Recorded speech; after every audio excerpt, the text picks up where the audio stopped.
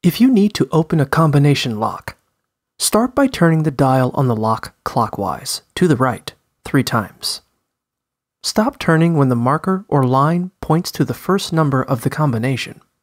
The marker or line is often red and will be at the top of the dial. Then, turn the dial counterclockwise to the left for 1 full turn, passing the first number of the combination and stopping at the second number of the combination. Finally, turn the dial clockwise to the right and stop at the last number of the combination.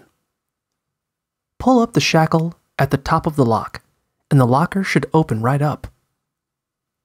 If the locker doesn't open for you, repeat the process from the beginning and go a little slower this time to make sure you input the correct combination of numbers.